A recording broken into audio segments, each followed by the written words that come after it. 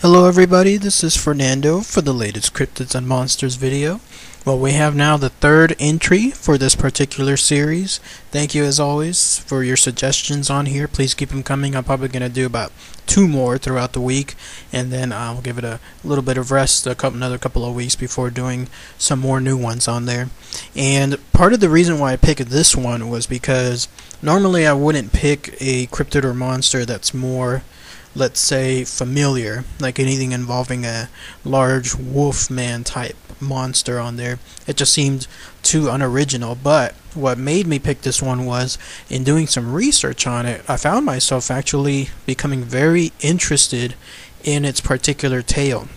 The fact that there is a creature like this that apparently roamed the earth a couple hundred of years back, and we're talking about an era somewhere around the 1700s, mid-1700s or so, and apparently killed close to 100 people. And the fact that there were so many stories of encounters with this creature and failed assassination attempts or failed killing attempts of this creature, it was actually kind of, I guess for lack of a better term, riveting. Until finally the ending came about, and sure enough the creature was stopped. So the fact that I couldn't essentially quote unquote put this book down after I was researching this creature, it made me realize, hey, this is definitely something to share with everybody here, because hopefully you'll be able to find this particular monster, even though it's not very original like the other ones I've recently chronicled.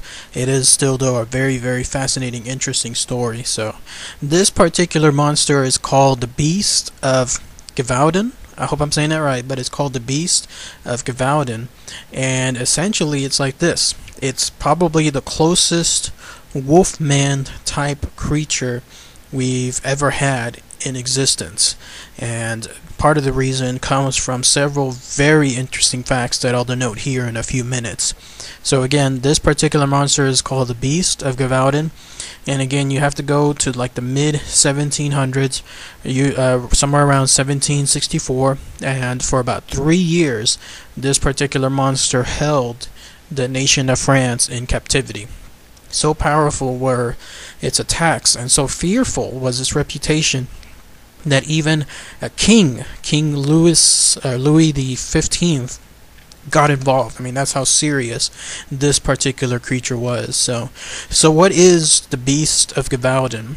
Basically, I mean, you'll see pictures throughout this particular video, and you'll see that again it's not very original looking. Basically it's just your average wolf, but what made this wolf so distinctive was the fact that it was much larger than your average wolf. Your wolf on average is probably about the size of a dog, and in some cases maybe a larger dog, but this particular wolf was almost the size of a bear. And in fact, I say wolf in a loose sense because it could actually be something else entirely.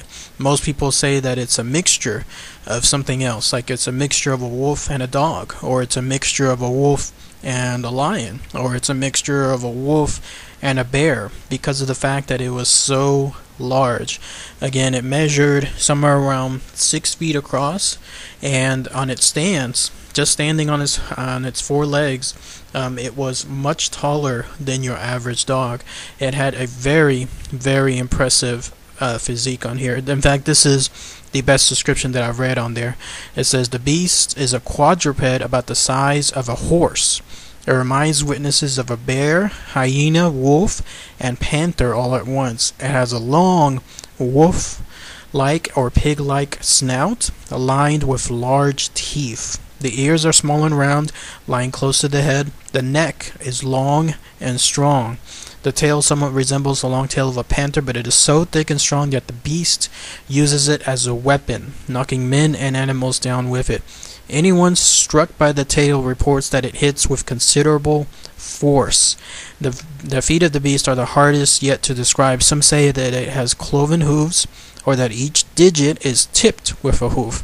Others say that the claws are so heavy, thick, and formidable that they merely resemble hooves. So again, this is a big amalgamation of various powerful animals. A wolf, a bear, potentially a hyena, a panther, whatever it is, it was not your average wolf, but it definitely had wolf-like characteristics, just essentially maxed to the extreme. So very, very frightening creature. And there were multiple tales of encounters with this creature that led it to again be one of the most feared creatures of its time whenever it was roaming the area of France during those 3 years or so. So what are the stories associated with the creature and the encounters? Well, the first one, the very, very first one, is attributed to, again, 1964, and there was a young woman who apparently saw the beast as she was tending cattle near her farm. The beast apparently came out of a forest near her farm, and she saw the beast, and the beast saw her. By the way, I keep saying the beast because, again, its name is Beast of Gevaudan, but its nickname that it's apparently had in all of its in all the research that I did is it's called the Beast. So again, very, very fitting name, I guess you could call it. The fact that here you have a creature that has a unique name, the Beast of Gevaudan, but for all intents and purposes, most people just refer it to the Beast, so I'll just do here as well.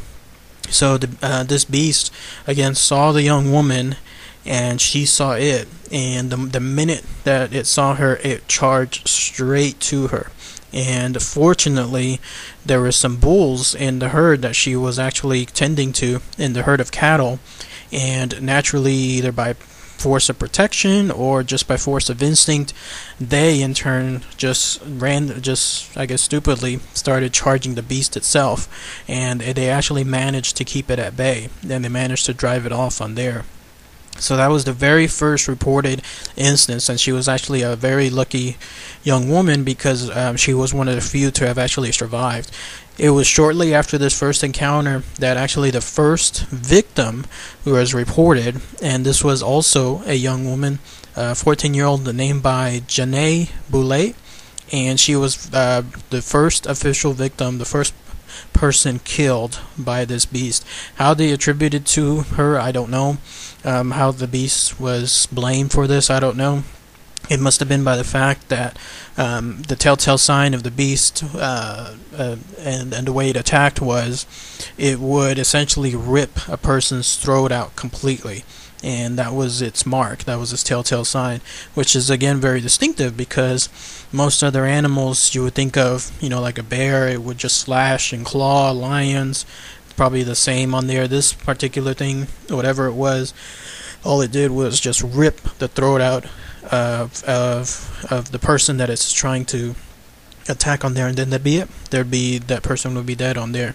So it took about several months, but there were more attacks on there, and the attacks were so frequent that again the population in and around that area were completely frightened by this fact on there. In fact, again, this got so heavy that by the next year there were probably a couple of dozen killings at that time that King Louis the 15th actually got involved on there. He hired 2 professional, I guess you could call them wolf hunters, to essentially try to have this thing killed on there.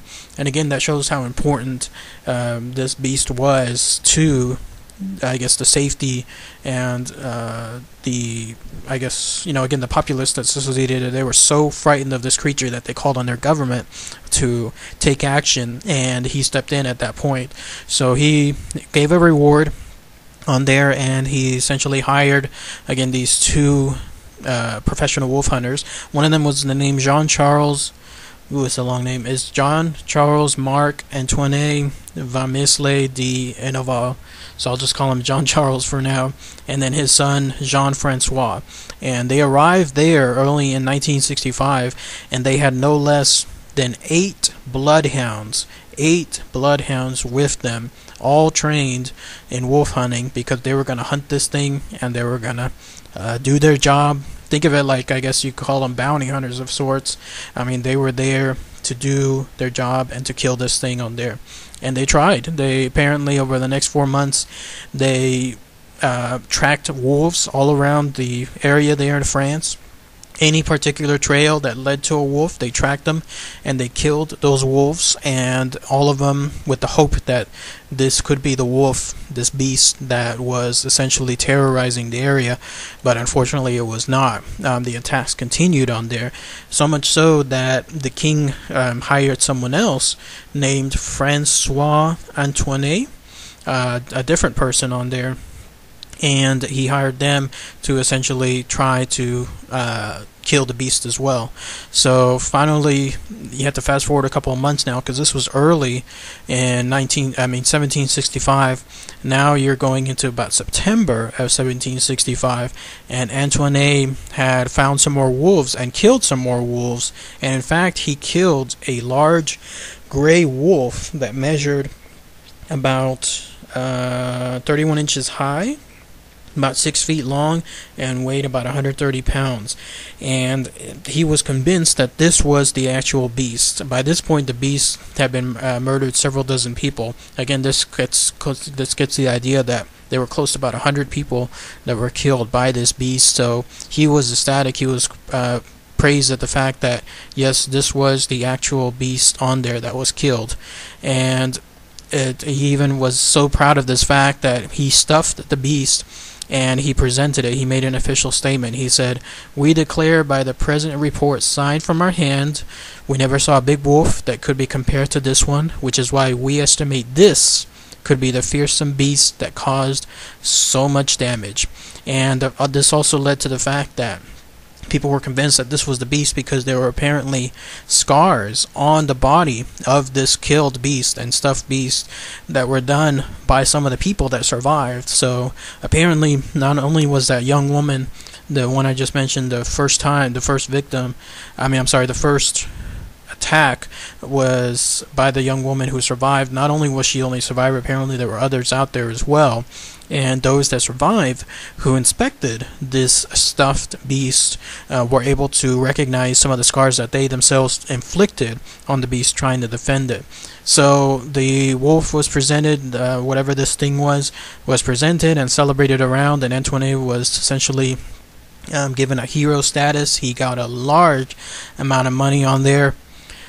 And then you go about a couple of months later. So again, this happened in September. Now it's December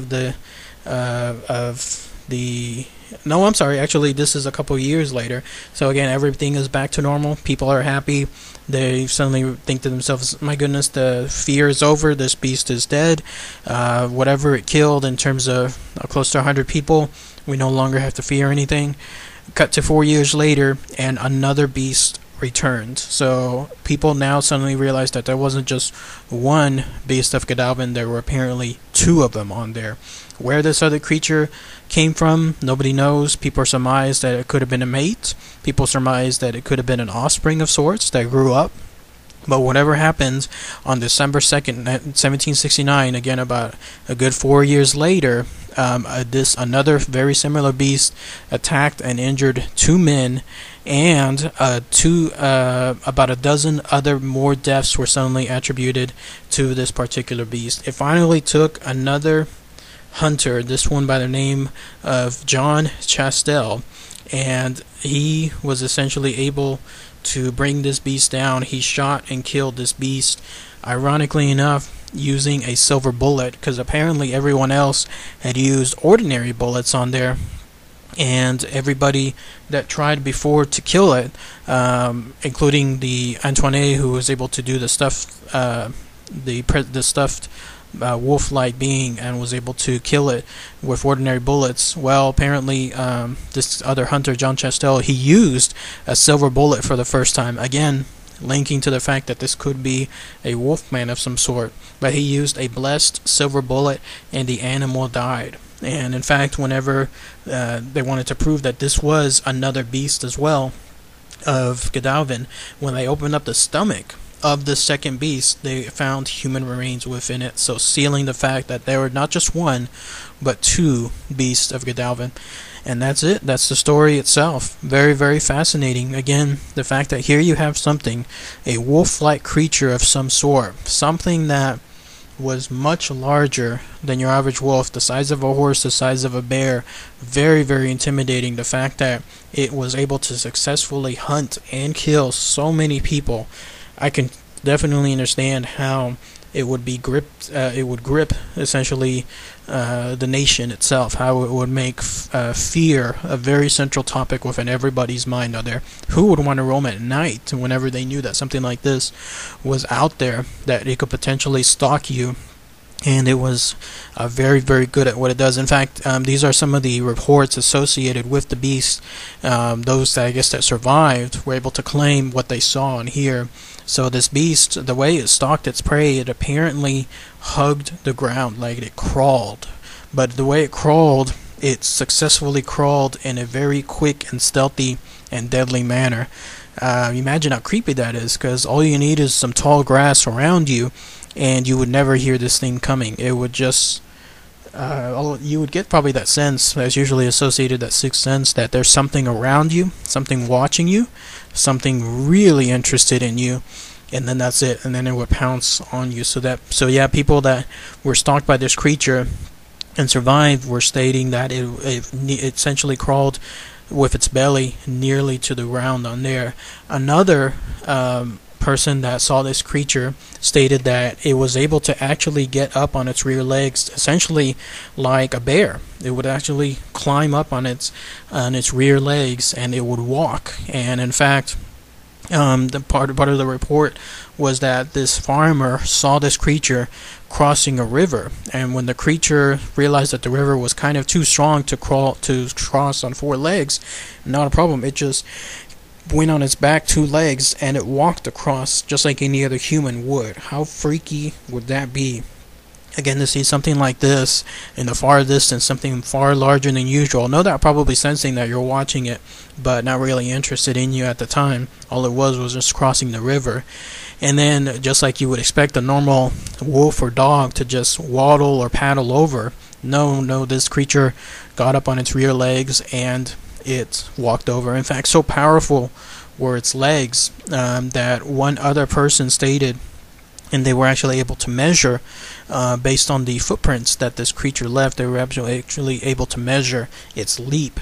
When it was in a running stance, like when it was running and sprinting towards its target, so powerful were its legs that the length of distance between each footprint when it was running was 28 feet in length. So again, if you measured one set of footprints touching the ground and then the next set of footprints touching the ground as it was running at full speed, it measured 28 feet in distance. Very, very powerful stuff. I mean, here you have a creature that would by far be probably the fastest, strongest runner of any creature out there in existence. Nothing else would even be close on there. And then part of a supernatural type story associated with this beast, which again ties to the idea of it being more like a wolf man type, that it actually was a man that converted into a wolf.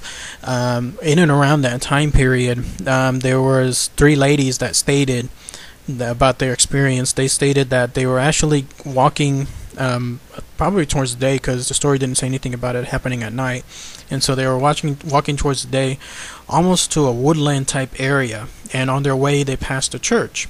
And then when they were about to get to the woods, in that near and around that area, a quote-unquote tanned stranger appeared out of nowhere, probably a gentlemanly-like stranger of sorts, and asked them if he could walk them safely through the woods.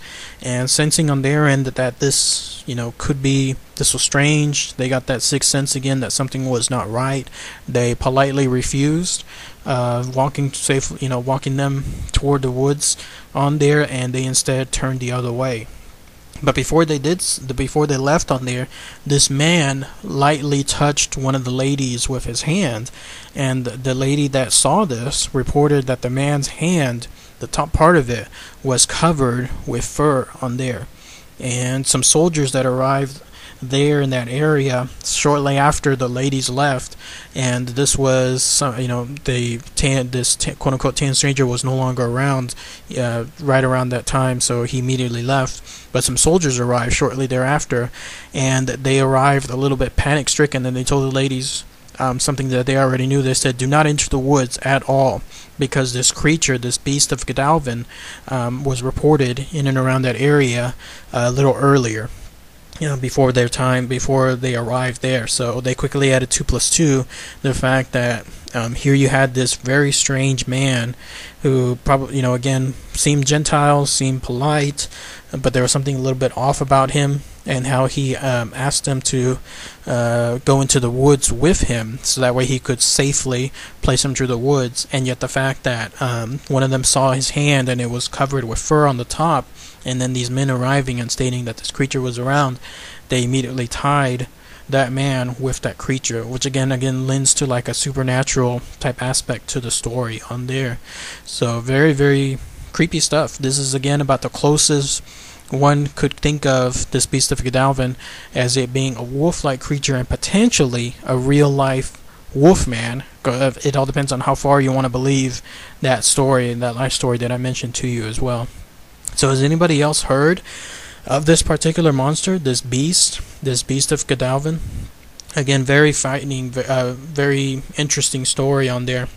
This Beast of Gevaudan, again, rightfully so, was just simply called the moniker the Beast. If anyone knows any particular other stories or any tales associated with this monster, please, share them below. Apparently it has a rich history there in France, so if anyone is in around that area and knows about this particular creature, or more importantly any recent sightings associated with this creature, because as hot and heavy as the stories were during those 3 years in the 1700s, that was about it. There was nothing else anywhere in the 1800s, 1900s, or anything now on there. So if anyone has any other stories associated with this creature more present date oriented, then please share them below on there. So alright everybody, thanks again as always, take care.